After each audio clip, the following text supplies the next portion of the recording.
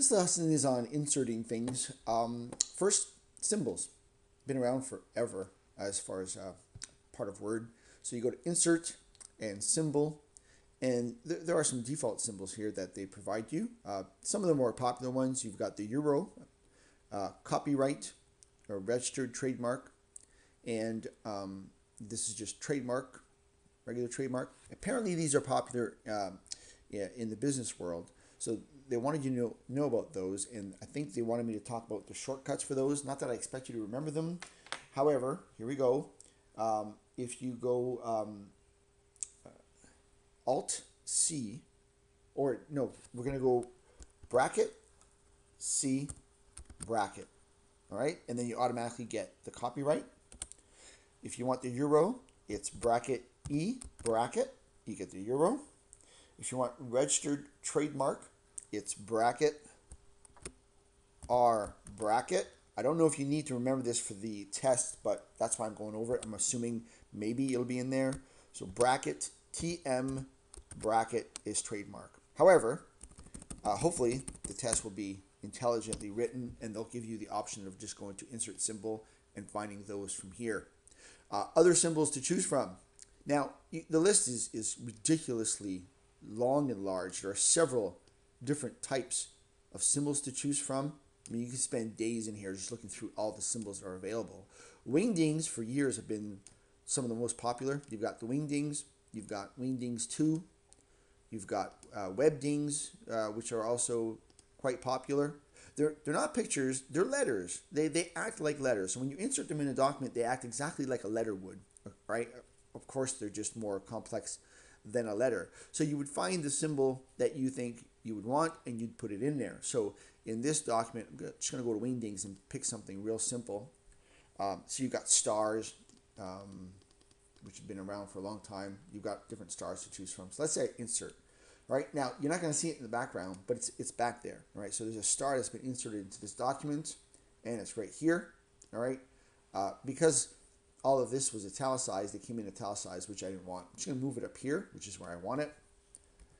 And once it's in, like I said, it's like text, right? So you can go back here and say, I don't want it italicized, I don't want it bold, but I want it to be bigger, right? So you can make it as big as you want, and then I want it to be red, let's say, all right? And if you wanted more of those, you simply copy, and then I'm going to use Control V to paste, and for some reason, oh, I copied the enter as well. I didn't want that. I just wanted the symbol. So I'm going to go copy, and then I'm just going to go paste until it spreads across my document. All right, I didn't want the last one, so that's good. I got my show hide on. I always have my show hide on, so I know what's going on, right? But if you want to see how pretty that would look, you would just come here, and you've got your stars, all right? All right, I know it doesn't look great, but I just wanted to show you how you insert symbols and how you can format symbols. Simple, easy, been around for a long time. The next thing that you can insert is something called an autocorrect. Now, as you make mistakes in Word, it'll sometimes correct you. So I'm going to go to the end of my document. I'm going to go Control End, right? And I, lowercase I, when I hit space, it automatically corrects it. That's part of the autocorrect list. I'm going to show you where that list is. Okay, so that list is, you go to File, and you go to Options, and it's in Proofing, right here. And it's right here, your list of autocorrect options. This is why things change into different things when you type them. Remember the first four that I mentioned? They're right at the very top of the list. Apparently they're very popular. So if you type whatever's on the left, you will get whatever's on the right. So that's where your happy face and smiley face and sad faces come in, right? So if you type those characters, hit space, they will automatically pop in. The list is quite long, but you need to understand that it's not infinite.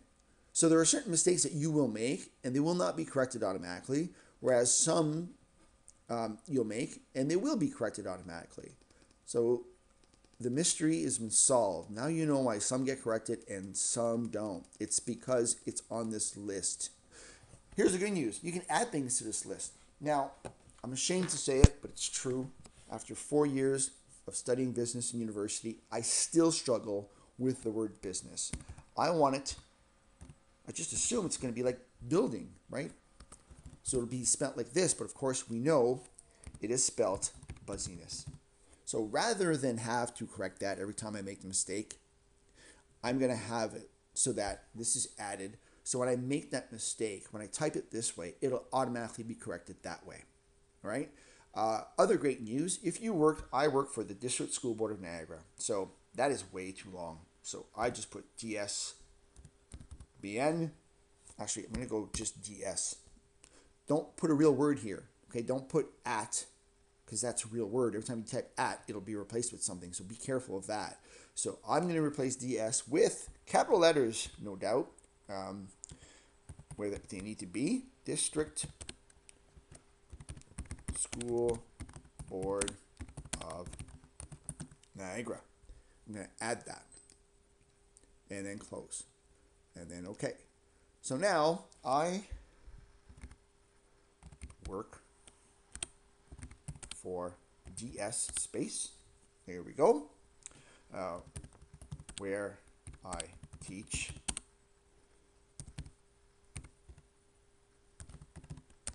and it got corrected automatically. Hope you saw that. Probably should have zoomed in first. All right, so that's your autocorrect. Neat, awesome. Add to it if you want to. It'll stay on your computer. I've been teaching that one for years. Love it.